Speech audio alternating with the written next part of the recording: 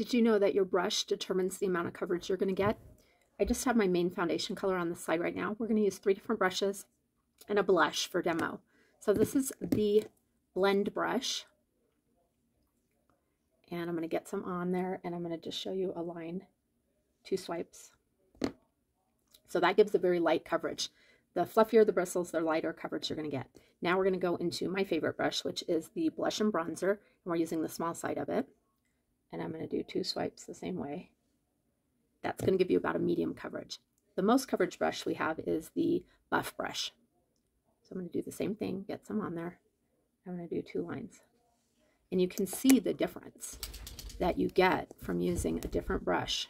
I use the same amount of pressure, and you can see how much more coverage you get with a denser bristled brush like the buff brush. Hope that helps.